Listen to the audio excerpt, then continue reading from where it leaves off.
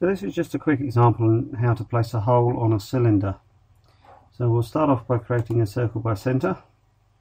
Use the F3 key and we'll just place a circle and pick the region and we'll just drag that out. So now we go to the hole command, and as you can see, as we place it over, it will follow over that surface. So we could just place it where we want to. If I hit the F3 key, what that does is it gives me an axis, a plane on which to place this.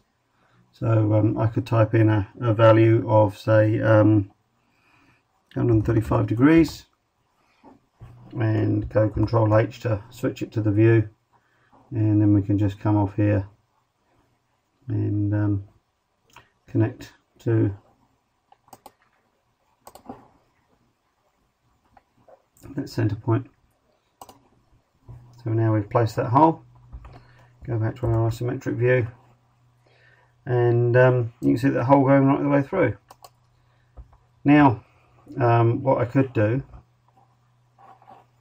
is, as you can see, we've got that hole selected.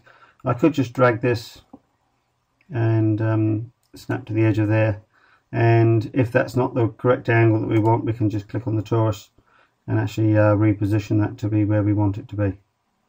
So a relatively simple way of placing a hole on a cylinder.